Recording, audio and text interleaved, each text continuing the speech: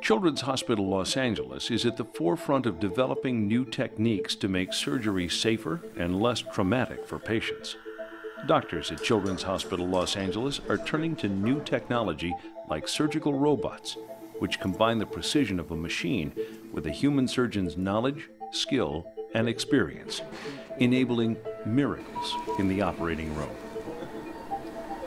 Pediatric urologist Dr. Chester Koh embraces this new technology, and for him, the Da Vinci robot is fast becoming standard operating procedure. Today we'll be using the Da Vinci robot.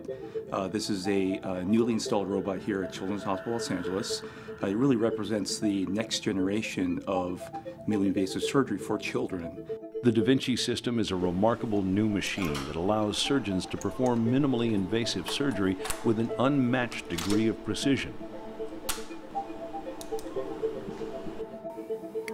Using the robot, skilled surgeons are able to enter the body by making small incisions through which miniature surgical instruments and tiny cameras are inserted into the body. It's truly science fiction come to life.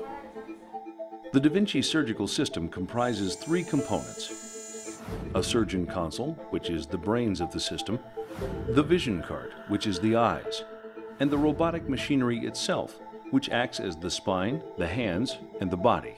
Da Vinci provides surgeons with all the clinical and technical capabilities of traditional open surgery, while enabling them to operate through tiny incisions. The robotic instrumentation mimics the movement of the human hand, providing the surgeon increased dexterity and control.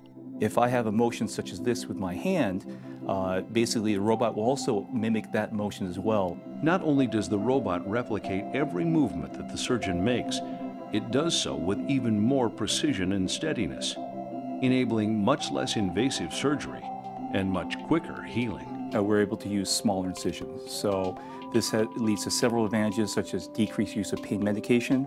It leads to smaller incisions that actually look better afterwards. They heal much faster. And we can also usually send these children home much sooner than if we do a larger open incision, because the recovery time is shorter. The system also gives the human surgeon enhanced vision with a magnified 3D image of the surgical field. Unlike conventional laparoscopic surgery, it produces unparalleled views of tissue planes, vessels, and other important structures. We have better control of our movements and better visualization. We also have the increased magnification that the robotic surgery gives to us, in that we can see better.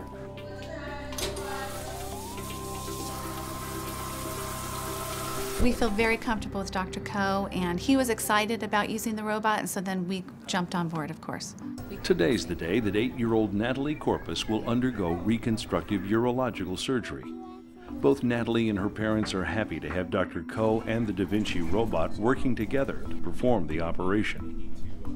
It's great to have a technology that allows it to be less invasive. The turnaround time, at least for healing, is supposed to be a lot quicker.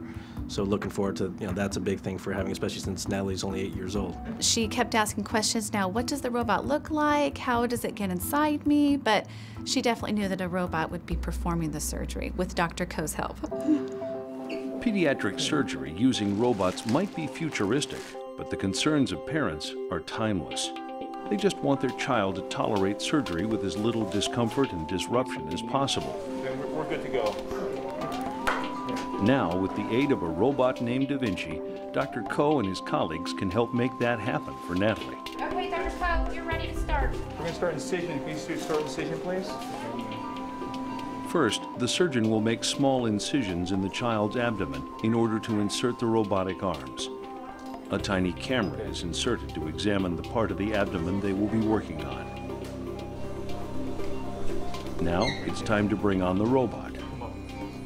The robotic arms are carefully inserted into the incisions in the patient.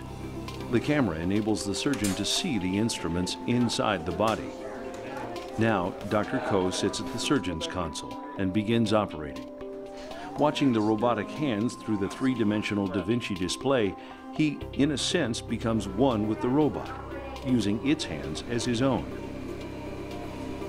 When the operation is complete, the robotic arms are removed, and the doctors will close the incisions. Despite having major surgery, Natalie will be back in school in less than a week. And within a month, she'll be back to playing sports and running around like any other 8-year-old girl. We're doing things better. We are actually making that next step to more advanced movements and more advanced surgery for our children.